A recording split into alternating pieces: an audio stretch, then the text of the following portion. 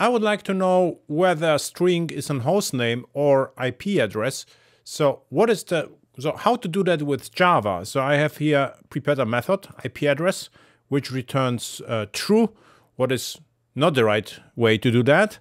So we have to implement it properly. So this init address, and I will ask by name, host or IP, and what I get back is the instance of that init address or address, and then so I have to throw an exception, which is unknown host exception. It's okay if this is not a host, then return false. Return false.